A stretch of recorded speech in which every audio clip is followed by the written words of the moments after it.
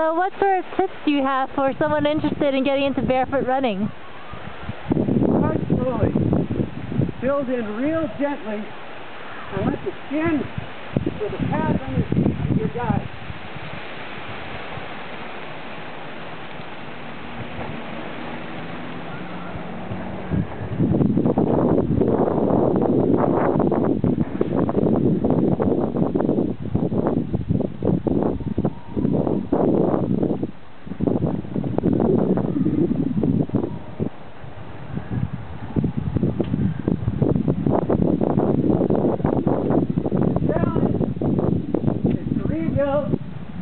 With a natural stride. To do that, it's best to start entirely out of a shoe if possible.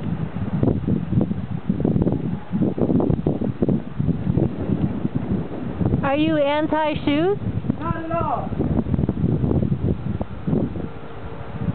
Shoes are great tools. They can help us for the right conditions, the right time, depending on training, depending on weather. The right shoe can be the greatest tool in the world for running. But to learn how to run properly, run well, strong and healthy for life, you got to build up the feet. And that's not just the skin. You got to learn more natural stride. You got to learn how to feel the ground, how to feel your body, and be more kinesthetically aware. Then, to build an indoor shoe, like a Vibram, Steelman, enough and many others. That's your name.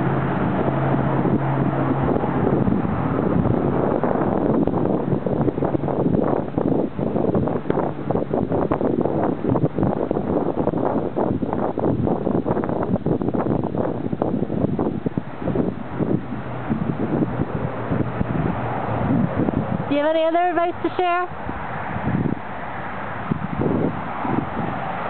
Become a great trail runner. Trail running comes from being locked in the shoe. Running on your foot, on your toes, is what's natural. That's what we did as a child. Go back to running like you were a child again. And have fun. Thanks.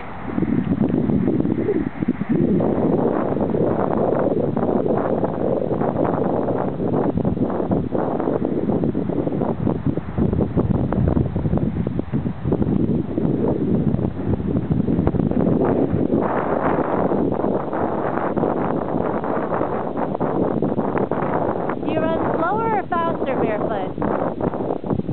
Excuse me? Do you run slower or faster barefoot? Much faster. I'm lighter. I don't have a boot to carry. Particularly running on varying terrains and uphills, I'm a much faster runner than with a shoe on. If you think about it, your average 10-ounce shoe, you're going to lift 180 strides a minute. You're going to be lifting over 100 pounds a minute, about 120 pounds. Times that by an hour of running, and you're lifting the equivalent of a couple automobiles on your back to lift that shoe. Instead, you're running barefoot. All that energy savings gets put into moving it forward. Do your feet ever get injured? I got a piece of glass on my foot one time when I was showing off during a snowstorm. But I didn't want to brush off my feet when I knew I had stepped on something. When my feet were cold, the ground was soaked, and my pads were soaked from salt that had been spread onto the sidewalk.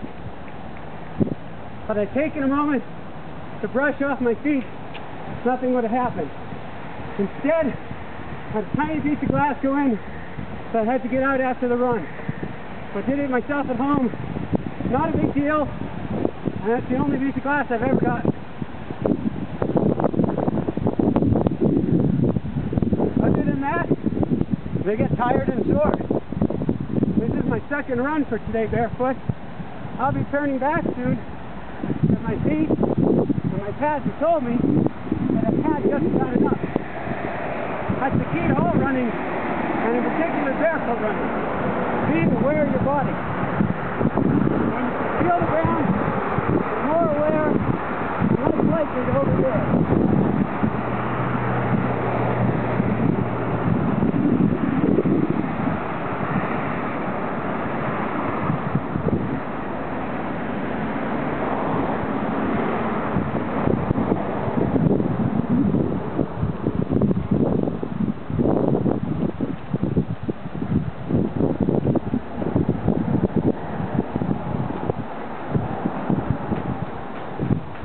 How far do you run? About 10 to 20 miles a day.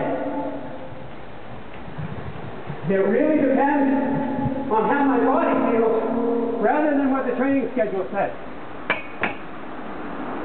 Training schedule tends to get us in trouble. They're great as a guidepost, and it's excellent to have goals, but if you rely too much on what anyone or any paper tells us to do, it's too easy to go too far, too fast, or do too much because that's what's telling us to do. Instead, if you listen to your body, if it says you're tired, go home. If you're out on a run and you're going, maybe I should stop, turn around, go back. I don't believe that we're tired, wimpy people. Instead, we don't listen to our bodies, and instead drive them into the ground and get very sore. Then we try to push through the pain to prove we're strong, when we're just breaking our bodies down. If instead we listen and let our bodies coach us, and listen to that still small voice inside our head, call it gut, intuition, or whatever you may, we won't do too much. Is barefoot running just for runners and athletes? I think we're all athletes. We're a running tribe. We're a running people. Check out Born to Run by Chris McDougall, or many other books on the history of running. We were born to run, to dance, to hunt, to survive. We're all athletes. It's what we were meant to do. It's for everyone. The healthiest thing in the world is aerobic activity each and every day. And there's nothing easier to do over the long run than barefoot running. It takes no equipment.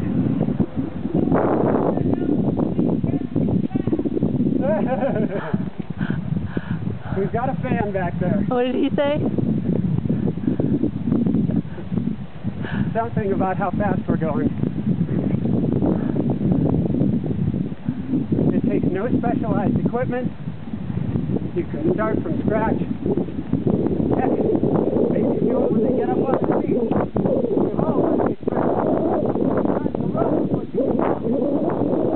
Very natural. We just have to start. On that note, we're going to stop and stretch for a minute.